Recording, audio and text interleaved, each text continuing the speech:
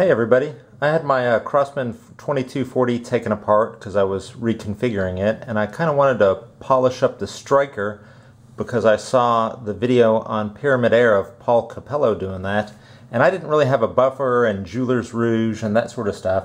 So what I did was I took a regular Bic pen like this and disassembled it and used the shaft and cut a piece out maybe 2 to 3 inches long and put one side up into the striker and chuck the other side up in the drill. And then I just take a piece of scotch brite and hold it up against it and polish it up. Just like that, and it works really great for low budget.